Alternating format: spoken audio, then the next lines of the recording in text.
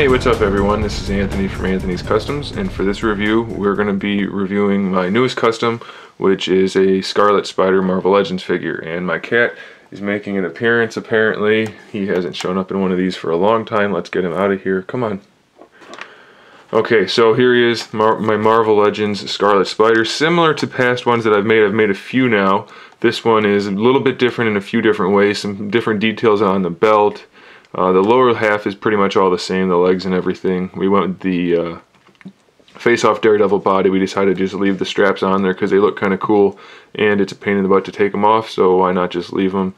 He's got the web shooters on the wrists, the comic accurate belt. He has the spider logo on his chest. This time my customer did not want removable interchangeable hoods, so we have just the sculpted hood, and we have the spider logo on the back. He wanted that on there. So I said it's easier to do without the interchangeable hoods anyway, so let's go ahead and do that. So we did that. Those are particularly fun to paint. I like painting the detailed type of stuff.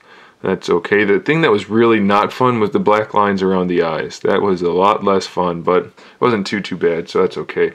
Anyway, so it's the face-off Daredevil body. Obviously, we didn't do too much to the body other than sculpting the jacket. Now my cat's trying to lay on me while I'm doing this. Okay. Alright, so I sculpted the jacket, the hoodie, that kind of thing, the tattered sleeves. My customer wanted the sleeves to be kind of uniform, I mean balanced on both sides, but not to look like they weren't actually torn up and uneven. So if you'll notice, they're balanced, but the tears are not symmetrical. And what I did on this one was I made the tears under the armpit go mostly straight down, which is fairly realistic anyway, and that allows for the arms to go all the way down articulation wise, so that's good. I don't think I did that in the past. I don't know why I didn't, but this one's a little bit better. Of course, the articulation for the ab crunch was sculpted over, but he still maintains full posability, and that's important for Spider-Man. Speaking of posability for Spider-Man, this face-off Daredevil body, though it's a little wrinkly probably for most people's taste, it is great for posability. The ankles have just loads of articulation. The rockers are great. The whole ankle is just a really great joint. The hips are great. There's huge range of motion there. Really not too much to complain about. And then also for this guy, I sculpted new heads. We have the standard head right here, and then we also have the alternate head with the more angular shaped eyes. And those just interchange by magnets.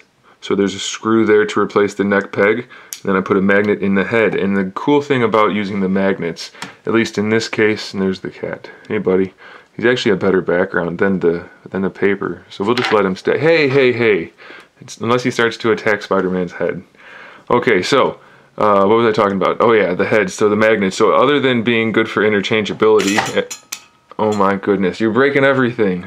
Alright, so aside from the interchangeability, the magnet also allows for the head to have extra posability. So of course the neck joint still works like normal. You know, the disc goes back and forth, and that is used for the head, obviously. It can bring the head up and down and do whatever you want. And the way I sculpted the head, you can see that it's not quite flush with the neck, but that is so that you can bring the head up. And it obviously doesn't look the best when it's like this because of that little ledge, but for Spider-Man it's important to look all the way up. Anyway, back to the magnet. Using the magnet, I'm able to hollow out the head more and give him a lot better range of motion on the neck, and this is without moving the neck disc at all. He's got full range of motion without even moving that, so in conjunction with moving the neck disc, you can move the head pretty much however you want. And for Spider-Man, I think any extra posability is always a good thing, so you can really get some nice character posing out of this guy. You can see on this head the eyes have a gray rim around them to work kind of like the shading that they do for that style eye. This set of eyes does not have that shading. That was by choice, I didn't just forget. So that pretty much covers all the standard bits on this guy. I added the straps with the boots, or with the belts down there. But there's one last little feature. This customer wanted the hoodie strings like I did on one of my previous ones, but this time, as a little bonus, I made them posable too. So if you have Spider-Man hanging to the side or something, you can move the strings to the side. Or you can just split them up and let them go like that. Or, I mean, obviously there's not a whole lot to do with just hoodie strings, but anytime I can add a little bit of a bonus like that, I did. This Spider-Man does not have any holes in him for display stands because my customer wants to use the Bandai style display stands. If you guys aren't familiar with those, check them out. I have them in my D-Arts SH Figure Arts video playlist. I think they might be in the other videos playlist also, but either way, they're in one of those, so check that out. They're really good display stands, and you can check that out in the pictures of Spider-Man as well, because I'll be using that kind of display stand for posing him, since that's what the customer is going to be using. So there it is, guys. There's my newest Scarlet Spider, probably my favorite version. I really liked doing the flat eyes instead of the sculpted ones like I normally do. And I like the, I don't know why, but the posable hoodie strings, when that idea came to me, it was really exciting. I don't know why, it was just a little stupid thing like hoodie strings, but that kind of thing, you don't see that often, so I was happy to put that on there for the customer. I don't think he knows yet, so I'm curious to see how he responds. But either way, guys, there it is. Thanks for watching. Let me show you real quick. I don't think I did this because I got distracted by the cat. Just in case you're curious, he stands 6.5 inches tall, so standard Marvel Legends scale, full posability. There it is. Thanks for watching. Stay tuned for more figure reviews, custom figures, and other good stuff. And in the meantime, keep collecting.